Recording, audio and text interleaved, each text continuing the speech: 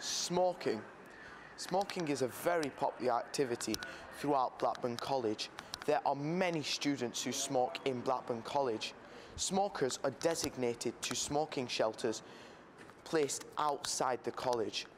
This month is Stoptober, a month where smokers come together to try and quit.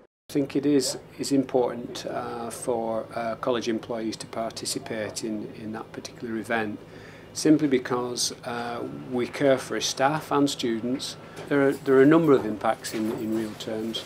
Firstly, they take up space. Secondly, they provide a necessary shelter.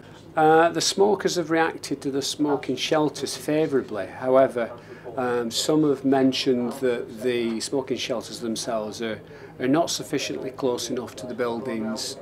I think the smoking shelters are a great addition to college because they avoid passive smoking outside entrances. I think they're alright. They should be a little bit higher because some people are taller than other people. I think it's really good that we have all the smoking shelters because they're all in one place. Stoptober is a non-smoking event taking place in October. The challenge is to stop smoking for 28 days. This year, over 200,000 people are taking part. Last October, over 160,000 people quit smoking thanks to Stoptober. It's been a couple of weeks since our last report, and Stoptober is coming to a close.